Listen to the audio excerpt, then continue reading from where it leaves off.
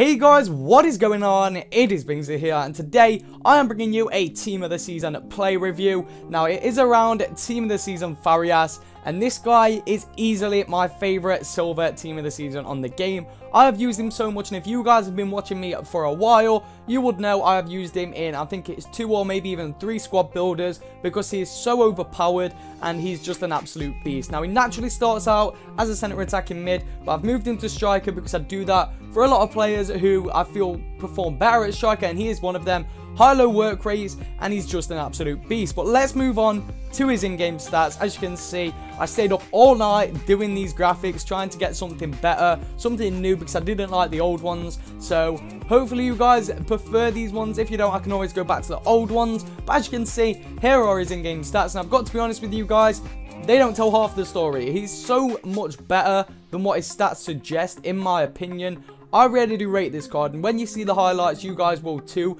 and I'd highly recommend you pick him up. He cost me 30,000 coins exactly, and I checked this morning, and he was going for around 29,000, but at times he's as high as 50, 60,000 at times, or 40, 50,000, not really 60.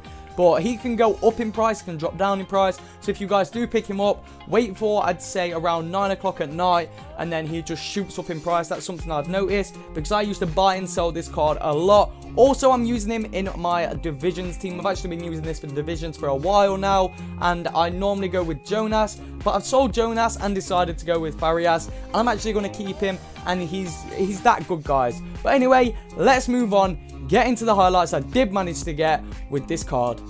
So guys, moving on to the highlights, this card is what I would class as a Silver. He is absolutely brilliant. Like, there's no other way to put it. If you guys like to use Brazilian players, or you like to use silver players, and you like good cheap Team of the Seasons who look cool, play good, and are just overall amazing cards, he is the guy for you. I absolutely adore this card, and I've been using him pretty much since he came out. And I don't know if it's because I've used him so much and I've got used to his card, but there's something about him which draws me back every single time, and I actually really do enjoy it. For a silver player, he is just ridiculous. Now, I was sweating in these games because I was playing in divisions. I did still score a few nice goals with him, and I got 1 assist with him, but he was a beast. You'll see my record with him at the end. It's probably not as good as it would have been if I'd have kept him since I first bought him, because I'm pretty sure in the first squad builder I used him in, I played 5 games and got something like 12 goals, where he was just ridiculous, guys. Honestly, I would highly recommend him.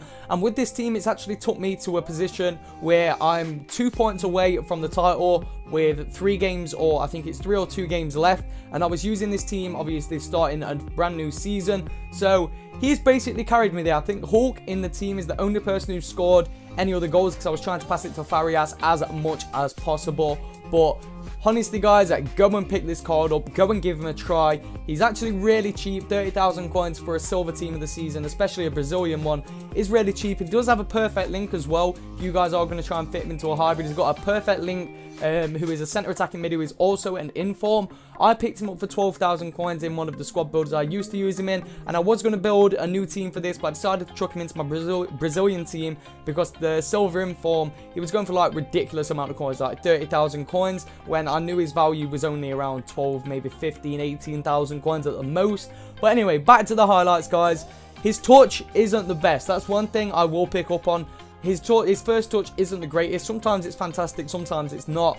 And then his shooting is phenomenal, absolutely phenomenal, and his ball delivery, as you can see from that corner, was just perfect. But that is all the highlights that I did manage to get. I only played 5 games with this team, so let's go and move on to the review.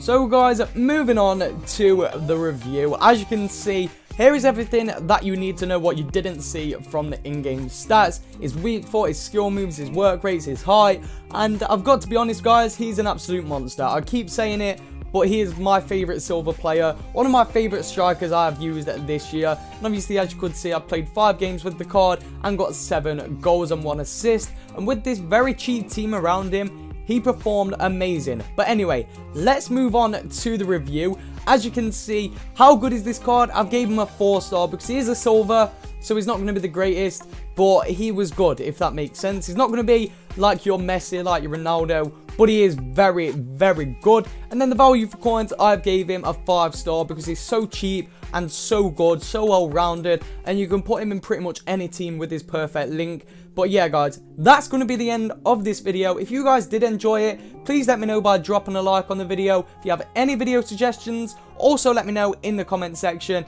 And as always, guys, make sure you all have an absolutely incredible day. Thank you so much for watching, guys, and peace.